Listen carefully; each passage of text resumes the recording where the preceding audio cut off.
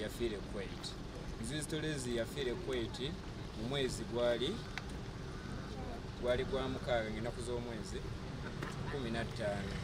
Bwe yafa kampuni tugibuuza kiyinza otuyambako kyekyo ekiyinza okwetaagisa okuleetebwa kikampuni tugamba tumweralikira mutuule tugenda kukolako kuki ku muntu wammwe agenda batuukako ne tubeerawo mu wiiki emu yatuuka wiki emu netuuka netubakubira nga tebaddamu weraddako omusajja yagikwanaga muje mutumalako emirembe gyaki tetumugamba nanti ki mwe mukwatagana ku muntu waffe mutubulire tuyambiddwa tutya bagamba kale mutuweemu wiikisi bbiri neziwera wiikisi bbiri wezawera era kampuni tuddamu netwogera ne kampuni netumugamba omusajja awo nga takyayogera naffe wadde n'akamu netumukubi erinnya lya kampuni bagita Spotlight company yatwala muto wange Mujezi John Torres eyafa ne mukwano gwe Charles.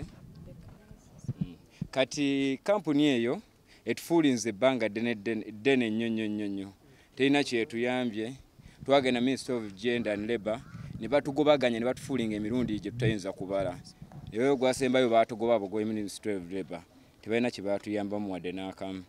Netudda mu kampuni netugamba nja bazikiza tugenda bazikiza omukomboli gwe munagenda buli office gye mujjo gendamu tugenda bazikiza paka yemunakakkana yasoose okufa abantu bangi bafiiriddeyo tebaliyo kampuni nga byekola ki byetugamba yakulira kampuni watu yakola ki bwe yatugamba bamuyita Steven Mukasa yatugamba ajja tuzikiza omu kufa bakola ki abeepankako okuyingira mu bintu bino or suspend the company is under investigations because that is the law. That's what the law says. Okay. He wants it do not hear that you are appealing to the ministry. Yes, we appeal to the Ministry of Gender, Labour and Social Development, which is the line ministry, to invoke the law on labor externalization, which entails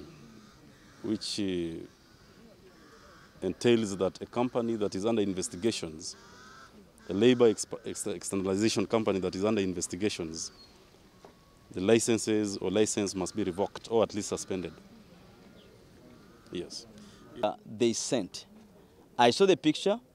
The deceased were rescued from a very big sea. I would call it a sea. Because it's not that where someone can just go and swim, according to the allegations, that they had gone to swim. This is a big sea where you expect anything, the predators, to have eaten those bodies. But they rescued them, which is amazing. But we need the government to do a very good investigations on this.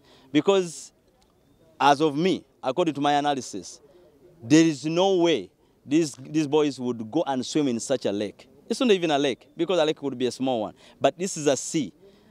In Uganda, we call it Agayanja. This is a very big sea where they could not survive. Their bodies will not survive. So we pray to the government that let them do their own investigations. If there is some good, I know there are some good investigators. Let them do their own investigations.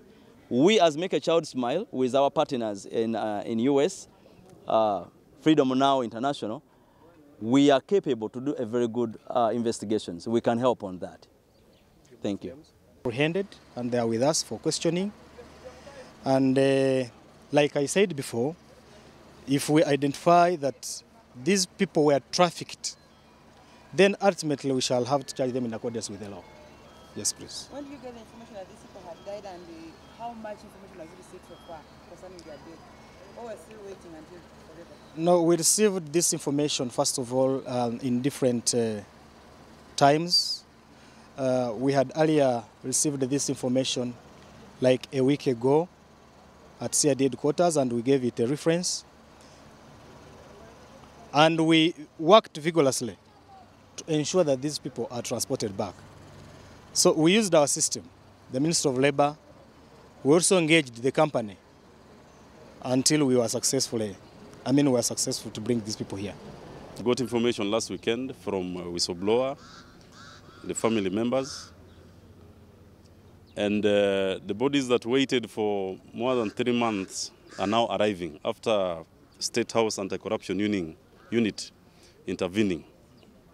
So the reasons as to how and why they took this long will be explained by the company. We shall task the company to explain the reason as to why these bodies took that long to be repatriated.